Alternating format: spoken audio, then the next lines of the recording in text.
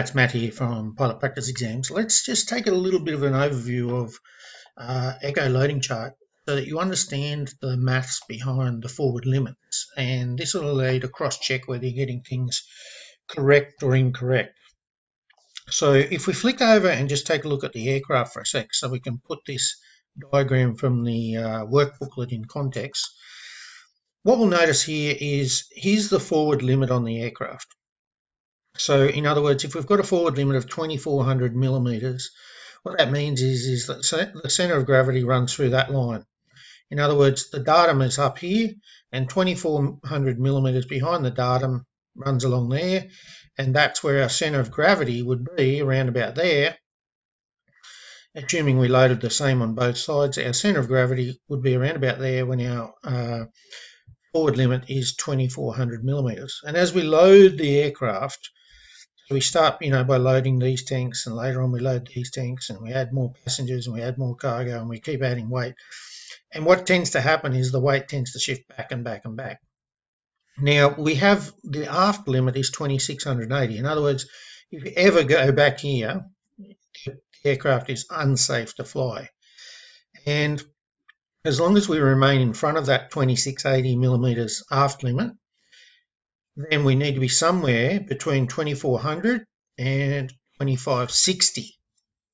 Now, if we're light, in other words, if we're under 2360 kilos, and that's all in the work booklet, we need to be behind this forward limit of 2400. However, once we reach 2360, the forward limit starts to slope back. We're going to be, as we get heavier, if we're at 2400 millimeters, it's telling us that we're too nose heavy. So that front line starts to slope back, and that's it, sloping back there. So what do I mean by that? Well, let's go and have a look at this diagram here. If it was to remain at 2400, no matter what your aircraft weighed, it would actually, the forward limit would look like that. It would go all the way up there. And this is just a graph of kilograms versus moment index units. Now, an index unit is 10,000 kilogram meters. Now, let me do a little bit of maths just so that you understand this. This is kind of boring, but it's really important to understand. So try and switch your brain onto this and just watch the calculations for a sec. If we pick any point along the front of this graph here, it's going to be a multiple of 2400 and divided by 10,000 to come out with these numbers down here. So what? So let's pick this one here down here first of all, 2000. So if we go 2000 times 2400, that's going to give us a number in the millions. It's going to be 4,800. So if we divide that by 10,000, that's going to give us 480. And if you have a look here, 450, 460, 470, 480. That is correct. Okay, so if we pick any of those other points along there, like say, let's go with the top point where the graph actually changes at 2360 kilos. Now, how do I know that that's where it changes? Because if we go to our echo loading chart instructions, it tells us that the center of gravity range, okay, up to a point of 2360 kilos or less, right, is between 2400 millimeters and 2600. In other words, the forward limit is that and the rear limit is that. However, once we go above 2360 kilos, it changes. Now, so that we can work out what that change is, they actually give us the range right up the top at 2950. So if we go back to this diagram, sorry, wrong one. If we go back to this diagram here, 2950 is way up here, and they're the 2 points that they've given us in your instructions. In other words, when you're at 2950, your limits are between 2560 and 2680. If we pick 2680, right, we'll just flick over there for a sec, and we'll just do a little bit of maths on that. So in other words, there's 2680 millimeters.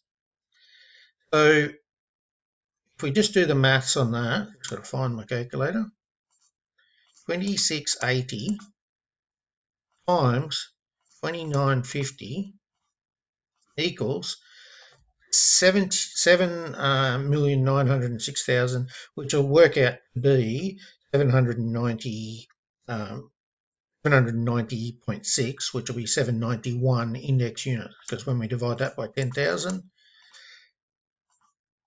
he's 790. So here's 750, 760, 770, 780, 790, and as you can see, that's the back limit.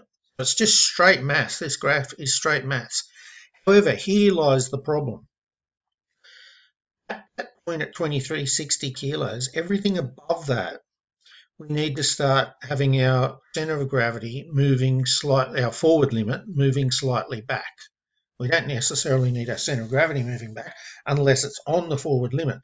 If it's back here, we don't need it to move back. If it's out here near the 2400 millimeters, well then yes, we need it to move back behind this line here. So it's a factor of 0.27. Now the way we work that out is this maths down here. What we do is we grab the x2 minus x1. So we're looking at our x versus our y slope. So we go over x2 minus our x1. So our x2 is 2560 minus 2400. So remember they told us that was 2560 and that is 2400. Okay, and then our weights were 2950, which is this weight up here, and versus our weight, which was 2360, which was there. Okay, so what it would be easier if we had millimeters written along here, but we don't. We have index units. So one of those numbers is index units and one is weight. So this one here is the weight, and this one here is index units or millimeters. Doesn't really matter, but that's how we have to work it out. And when we work that out, it's 160 over 590, which equals 0.27. And what that means is, as we go up here, we need to grab this point here, which is 2400 millimeters, and we need to say, okay, well, as we go up in weight, difference in weight times 0.27 is now our new datum. Okay, so in other words, as we go up, say 100 kilos, 100 times 0.27 is 27 kilos, right? Or sorry, 27 millimeters. What that means is if we go back to our aircraft here, what it means is as we go up 100 kilos, if our weight, if our center of gravity was sitting on the 2,400 millimeter line, as we go up 100 kilos, it would need, to remain legal and safe, it would need to move back 27 millimeters. It would have to go back to 2427. So if we go back to our diagram again for a sec, as we go up, say, let's go up about 300 kilos, so that's going to go up to about 2660, which would be there. Okay, so 300 times 0.27, going to be 3 times that amount, but we'll do the maths properly. 300 times 0.27, it's going to have to go back 81 millimeters. So it's now going to be 2,400 plus 81 millimeters, 2,481 millimeters. So if we go back to our aircraft, we've gone up 300 kilos now. It's going to be probably about, somewhere around about there, 2,481 to remain safe. And eventually when we get right up to our maximum takeoff weight on this of 2,950, then that point is going to be 2,560 millimeters. And then if we go over to our aircraft here, we can confirm that there's our forward limit. The very furthest part back of our forward limit is 2,560 millimeters, which is that point right there. So the reason you need to know this is because CASA can give you these questions where they tell you to do a weight shift or a weight add, and you might want to graph it. CASA might give you two answers that are very close together. And if they do that and you graph it, and you just can't pick an honest answer because your graph appears to be, halfway between the two, or the two answers are very close together, and you just can't decide which one's right. If you know the maths behind this, you can then pick a point either side of that and start testing those points. So then it would be just a two-step process. We'd use this formula back here that we were using down here, this one here, to find the forward limit at any particular weight. And then we'd use our moment index formula, which I think I've got over here, to work out, is it in front of or behind the weight limit. What you'd want to do is you want to tally up your index units, sorry, your kilogram per millimeters, divide them by the weight that they gave you plus the new weight that you had to add. So in other words, by your total weight, which will be your new weight. Well, let's call that your new weight. And that's going to give you a location.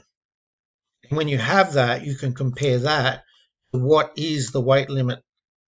You can use this formula to work out where should that forward limit be. And if the forward limit at the same weight is meant to be, say, 2481, and you've worked it out that the way you now have it loaded, it's 2500, then you're behind the forward limit. And as long as you're in front of the aft limit, which is 2680, and it is always 2680, you're okay. What I really want you to focus on in this video is just knowing these limits, because if you know these limits and you know how they work, then it's very, very easy to be able to work out with Echo whether you're in trouble or not, and which limitation you're in trouble with, and by how much does that adjust the further you go up. So remember, up until that point, 23,600 kilos, 2,360 kilos, it's 2,400 millimeters. The aft limit is always 2,680.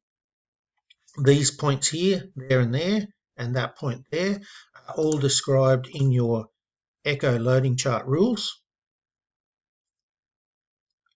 Just flick back. The movement of this aft limit back is 0.27 times by how far we go up there. Okay, so remember, if we go up 300 kilos, it's 300 times that.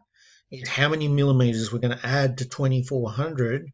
In other words, if we flick back to our aircraft diagram, as we go up that previous chart, it's going to, when we times it by 0.27, it's going to tell us how many millimeters we need to move back from that red line there. So here's a classic type of question they might give you where you need this type of information, and you can just graph it out, but knowing the maths, which I just showed you, is massively going to help you. So they give you like a weight and an amount of index units, and then they say which of the following is the amount of weight that you need to move. Now, if you graphed it out and you got your answer and it went smack bang on 110, that's fine. That's all you need to do. If you graphed it out and your graph result showed right on about 100 and maybe 102, and they're saying what's the closest answer, then what you would need to do is go and use that maths in those formulas I just showed you, be able to try and work out which one you're closest to. And so you might test, like, say, 102 and 98, or you might test 104 and 96 and see which direction is getting closer. And then that would point you as to which answer you need to go for.